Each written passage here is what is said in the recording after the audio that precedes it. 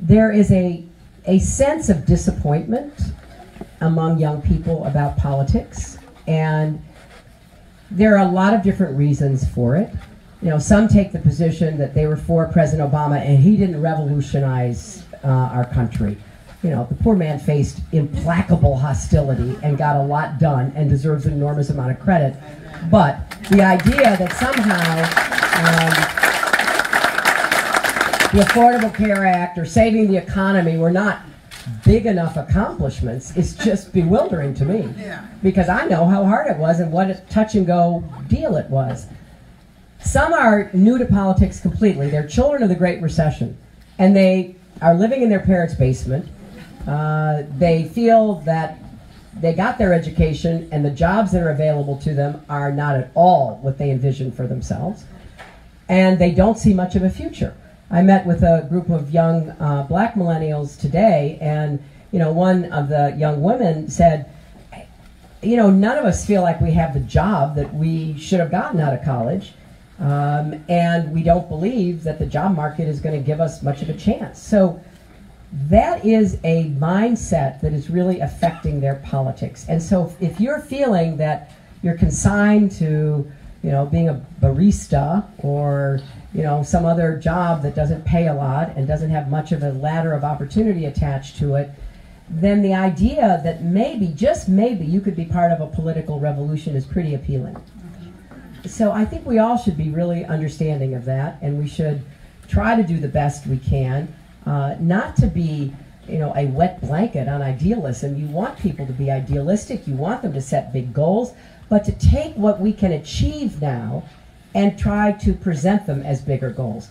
I mean, getting our country to 100% universal coverage is a big deal. Getting that Affordable Care Act to work better for people, getting the costs down so that people feel that they can afford the care that they now have access to. That's a big deal. Going after infrastructure, manufacturing, combating climate change by setting some big goals like 500 million new solar panels by the end of my first term and enough clean power to power every home in America by the end of my second term, that's a big goal.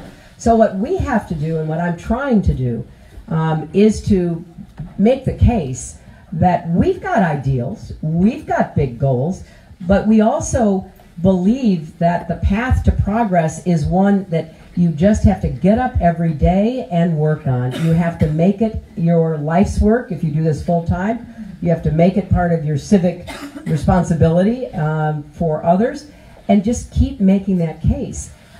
It's not as glamorous, it's not as exciting, it doesn't promise a revolution.